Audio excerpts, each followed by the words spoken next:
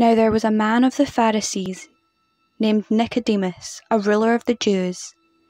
This man came to Jesus by night and said to him, "Rabbi, we know that you are a teacher come from God, for no one can do these signs that you do unless God is with him."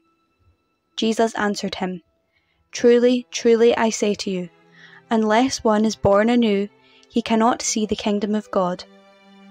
Nicodemus said to him, "How can a man be born when he is old? Can he enter a second time into his mother's womb and be born?" Jesus answered, "Truly, truly, I say to you, unless one is born of water and the Spirit, he cannot enter the kingdom of God. That which is born of the flesh is flesh, and that which is born of the Spirit is spirit. Do not marvel that I said to you, you must be born anew. The wind blows where it wills, and you hear the sound of it, but you do not know whence it comes or whither it goes. So it is with everyone who is born of the Spirit." Nicodemus said to him, "How can this be?" Jesus answered him, "Are you a teacher of Israel, and yet you do not understand this? Truly, truly, I say to you, we speak of what we know, and bear witness to what we have seen, but you do not receive our testimony. If I have told you earthly things and you do not believe, how can you believe if I tell you heavenly things? No one has ascended into heaven but he who descended from heaven, the Son of Man. And Moses lifted up the serpent in the wilderness, so that the Son of Man must be lifted up, that whoever believes in him may have eternal life. For God so loved the world that he gave his only Son, that whoever believes in him should not perish, but have eternal life. For God sent the Son into the world, not to condemn the world, but that the world might be saved through him. He who believes in him is not condemned. He who does not believe is condemned already, because he has not believed in the name of the only Son of God. And this is the judgment, that the light has come into the world, and men love darkness rather than light, because their deeds were evil.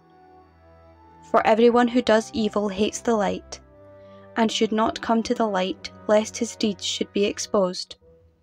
But he who does what is true comes to the light, that it may be clearly seen that his deeds have been wrought in God." After this, Jesus and his disciples went into the land of Judea. There he remained with them and baptized. John also was baptizing at Aenon near Salem, because there was much water there, and people came and were baptized, for John had not yet been put in prison. Now a discussion arose between John's disciples and a Jew over purifying. And they came to John and said to him, "Rabbi, he who was with you beyond the Jordan, to whom you bore witness, here he is, baptizing, and all are going to him." John answered, "No one can receive anything except what is given him from heaven. You yourselves bear me witness, that I said I am not the Christ, but I have been sent before him. He who has the bride is the bridegroom. The friend of the bridegroom who stands and hears him rejoices greatly at the bridegroom's voice. Therefore this joy of mine is now full.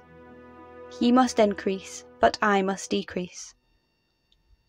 He who comes from above is above all. He who is of the earth belongs to the earth, and of the earth he speaks. He who comes from heaven is above all. He bears witness to what he has seen and heard, yet no one receives his testimony. He who receives his testimony sets his seal to this, that God is true. For he whom God has sent utters the words of God, for it is not by measure that he gives the Spirit. The Father loves the Son, and has given all things into his hand. He who believes in the Son has eternal life, but he who does not obey the Son shall not see life, but the wrath of God rests upon him."